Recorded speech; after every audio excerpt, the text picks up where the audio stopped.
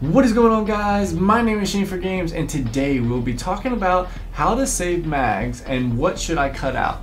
Now, I had someone in a previous video, they noticed my mags and it was like 28,000 or something like that, but I've been saving those mags for like 2 months now. I'm very close to a free-to-play member. I don't like to spend a whole lot of money on the game. My VIP level has just basically gone up over time.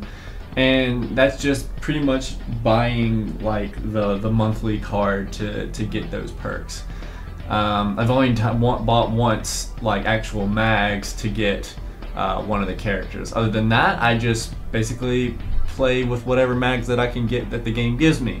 So there's two points that I want to talk about. One is when you actually become, I think it's level 75. If we go to achievements, we can see that a lot of the mags, and here are a few that I haven't done yet, because these three characters haven't come out for me yet, and so that is Stark, Comb, and Dark Rukia. Now, every time you beat the head captain in Duel of Fate, you'll get 500 mags per completion. Now think about how many characters are in this game, and then we'll really quickly see how many 500 mags that you can get. And I think at one point it was like 32,000. When you get those, be very careful what you spend them on, because they will go so fast you won't even know what happened to them. But back to the topic of today is how to save mags. So basically, to save them is to get more than what you're spending. So that means you have to cut out all of this refreshing that you do. So if we go through here, that means cutting out any kind of buying chances or clearing the cooldown on Arena. I don't think you can get a second chance until, like, I'm not even sure if that costs mags for Soul Trial. Duel of Fate is the only one that I would highly recommend actually spending the mags every time, refreshing it, because once you hit 75 and higher, this is the only way that you get the red Hogyoku, meaning that you need to refresh that. And this is the only thing that I really spend mags on every day. In Plunder, I wouldn't refresh at all. I don't think that it's worth it unless you're like right at the very end and you're worried about someone stealing it. Even so, the mags that you're spending is not worth the arena points that you're getting back. As you can see, I haven't even done Purgatory Trial for today, but I'm not going to restart them at all. I have 2 chances here, and I think it's 50 and then 100, and I still will not. I won't be refreshing those. Memory Path, I won't be buying any chances.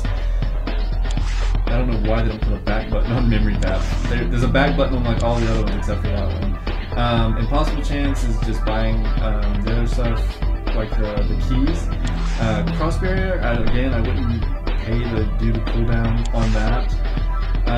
And then I don't even know if you can do a refresh on here, but that's just in the challenges section. So other places that you might be spending your mags would be when you buy stamina. Like I said in a previous video, right now I'm only buying the first 2 mags that cost 50, and then I'm just stopping. I'm not buying any more.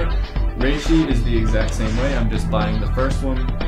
Hot Springs, I'm not even refreshing at all. I'm just getting the first 10 that you have.